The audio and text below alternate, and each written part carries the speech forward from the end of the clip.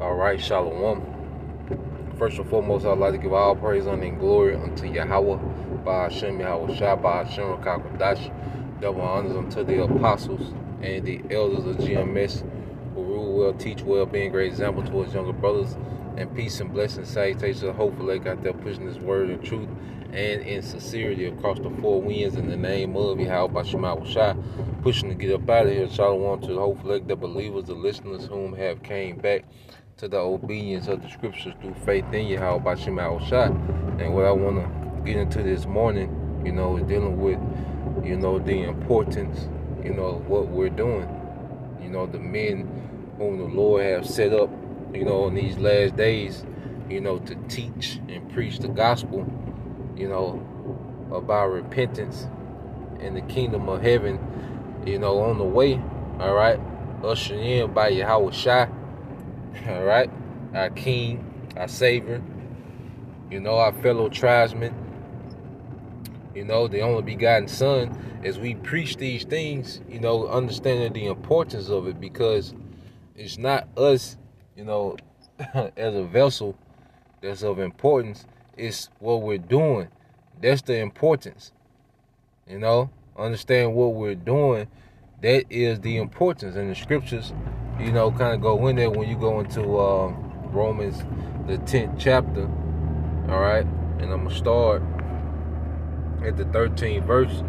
And it said, "For whosoever shall call upon the name of the Lord shall be saved."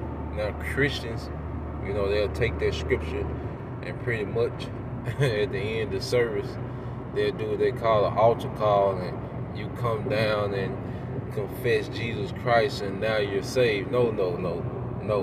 All right, that's not what they're speaking of, because when you go into that word name, one of the definitions is authority. All right, and every thought that's provoked, when you hear that name, and there's a different energy behind Jesus Christ, and Jesus Christ has no authority, all right, in the doctrine. All right, in the Bible, you see the power of Abraham, Isaac, and Jacob. His only begotten son name is Yahweh Shai, and there was a certain authority given to Yahweh Shai, and there's a certain people that Yahweh Shai is coming back to deliver. So going to the altar and calling on Jesus, there's no salvation in that, but repentance, coming back to righteousness according to the scriptures through faith in Yahweh Shai and his authority. There's repentance in it, you see. And reading on, and this the point: how then shall they call on him in whom they have not believed, and how shall they believe in him whom they have not heard, and how shall they hear without a preacher?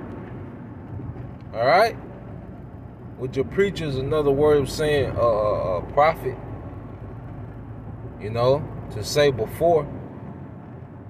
You see that? So how can they hear? How can they believe without a preacher? So there's a great importance in what we're doing. Remember, not us, but what we're doing. There's a great importance, man, because you have to understand.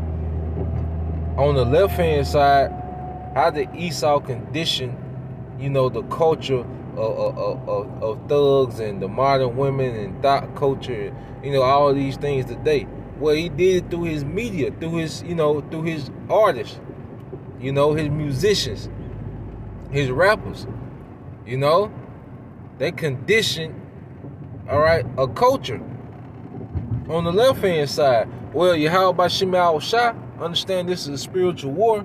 He has raised up men on the right hand side, all right, to condition the hope for elect and righteousness. So just as, Esau programmed, Jake what to rap about, and, the videos and all these different things, and the TVs and the media, the talk shows, he pretty much programmed, the instructions, to those vessels he was using. Well, on the right hand side, Yahweh by Shema Shai has programmed us what to say, what to preach, what to teach, All right, and righteousness to condition what? The hope for elect on the right hand side, man. So there's a grave importance in what we're doing. You know, being vessels, all right, for this gospel, man. And this has to come before everything, anything, and anybody. All right, everything else is a far second to this gospel, man, to this doctrine, to our purpose, man, because it's of grave importance. Let's read it again. This is Romans 10:14 says, "How then shall they call on him in whom they have not believed? And how shall they believe on him in whom they have not heard? And how shall they hear without a preacher?" You see? And we should look at this thing as honor. You know, for the Lord put the Spirit on us to teach, to preach, to prophesy, man. You know? That should be our battery pack for life, man. You know, like I say, the scripture talk about how the Spirit quickeneth, bring us back to life. This is our life, man. Now, when you read the next verse, it says, "And how shall they preach except they be sent?" Then you know that it's not of us. You know, the Lord put a particular spirit, you know, in his men. All right? And he sent them forth, man. You see?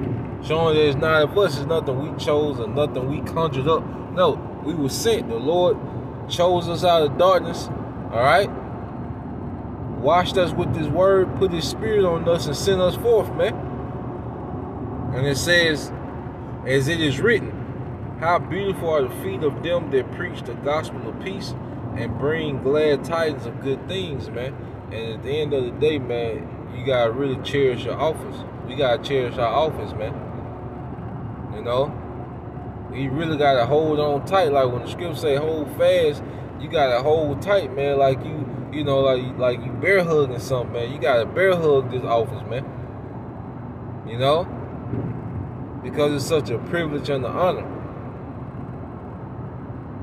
You know, you show appreciation by, you know, how you prioritize something. That's how you show appreciation for something, how you prioritize it, man. You see? But it's of great importance, you know, the task, all right, that Yahweh Shema Shai, you know, has put on us to perform, man. And Lord will, we just keep performing, you know, until that great day, all right, of redemption, man. So just want to put that out there. So Lord will, you brothers and you few sisters were edified. Till next time, I say shalom.